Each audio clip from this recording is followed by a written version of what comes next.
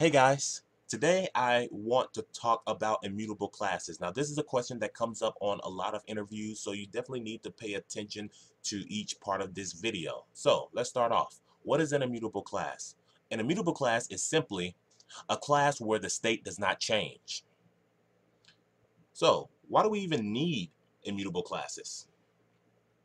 Now, there are a variety of reasons of why we would use immutable classes, but here I'm just going to list a few of the benefits of immutable classes. One thing, immutable classes are thread safe. So that means if multiple threads are trying to access this object or this class, it will not run in any it will not run into any type of thread issues. Another thing is that the state of your project will be consistent. Due to the fact that this class will be immutable, there won't be any type of errors that will arise because it's always going to remain in one state. Another thing is that it can be cached, basically meaning that it can be stored for future use.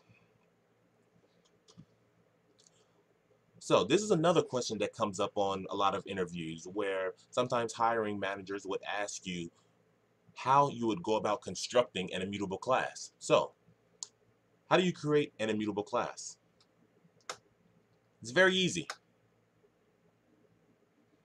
Now, here I have the steps for creating an immutable class. The first thing you want to do is mark the class as final. When you mark a class as final, that means that that class cannot be inherited from. Another thing you want to do is mark all fields or data members as private final. So when you mark a data member as final, that means that you're marking the field as unchangeable.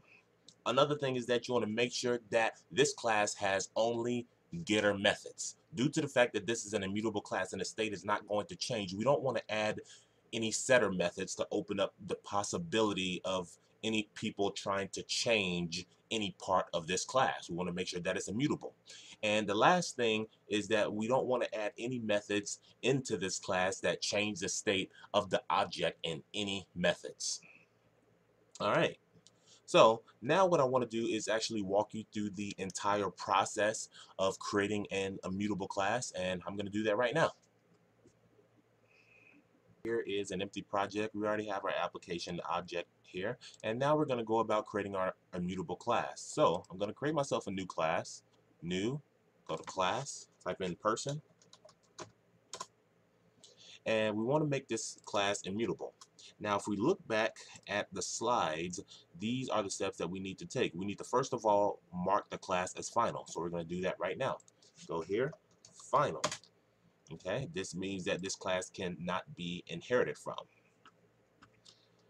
All right, so we want to go back here and we want to also mark all fields or data members as private final. So let's do that right now.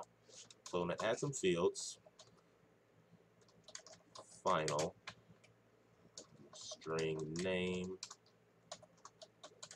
final, string SSN. So I just listed some data members here where the state is not going to change. And also let's just add ourselves a constructor, person, and then from here I'm going to add in string name, string SSN, this dot name equals name, this dot SSN equals SSN.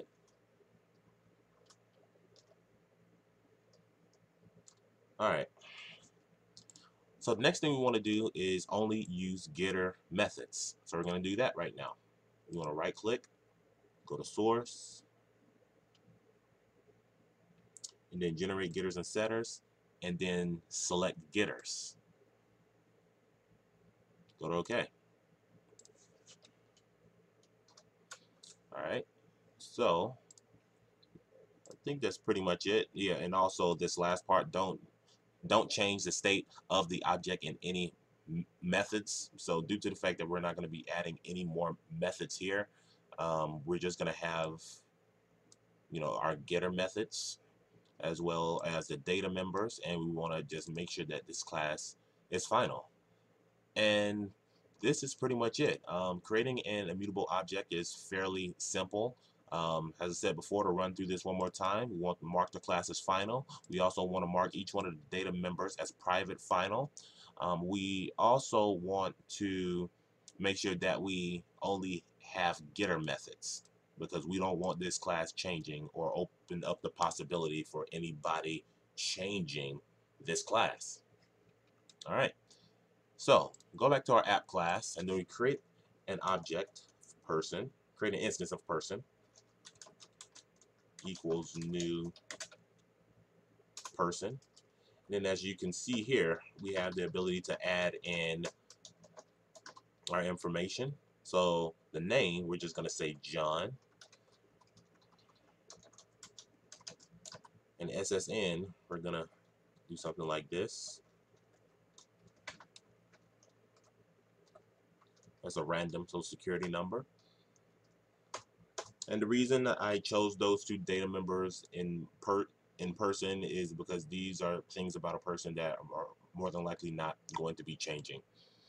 All right, so what we want to do now is just sys out p dot get name, sys out p dot get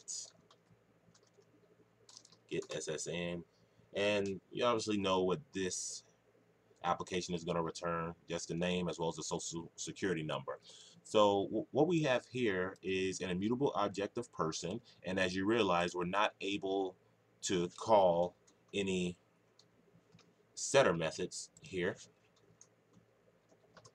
See, we can't call any setter methods, so that makes this class immutable. And that's pretty much it. Just wanted to walk you through the process of creating an immutable class. It's fairly simple. It's definitely something that does come up on interviews as far as interview questions go, and it's just something that you need to have ingrained within your mind when you're asked about immutable classes.